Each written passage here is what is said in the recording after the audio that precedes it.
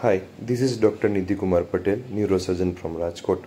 Today we will show you endoscopic L5-S1 discectomy by interlaminar approach under local anesthesia. This is the case of 43-year-old gentleman who came to us with right-sided sciatica pain for 3 months.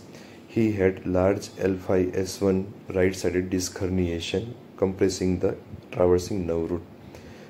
We decided interlaminar approach as access is very easy and we don't require any drilling.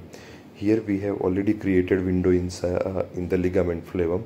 We are doing the approach from the right side. Pink structure is the right S1 traversing nerve root, and lateral to that we are seeing is the extruded disc herniation. 3 o'clock being the cranial, 9 being the caudal, 12 o'clock is towards the midline, and 6 o'clock is towards the facet. Here I am trying to release the herniated fragment and release it from the surrounding structures.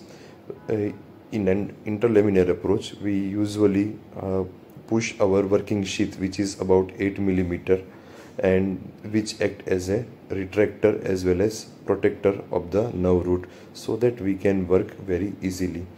Here I am just rotating my working sheath after inserting it inside the canal. This white structure is the extruded fragment, which we remove with the disc grasper. Sometimes we get in such cases we get a single big piece. However, after removal of big piece also we should search for the annular tear and remove any additional loose fragment within the disc space, which we can see we are getting few additional fragment. After removal of the disc material, the nerve root is freely pulsatile and free from compression, that we can see. At the end of surgery, using RF probe, we can do annuloplasty as well.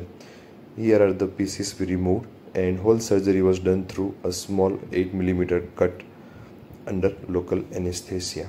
Patient made very excellent recovery and he is absolutely pain free and able to walk very comfortably within 2 hours after surgery. Thank you for watching the video.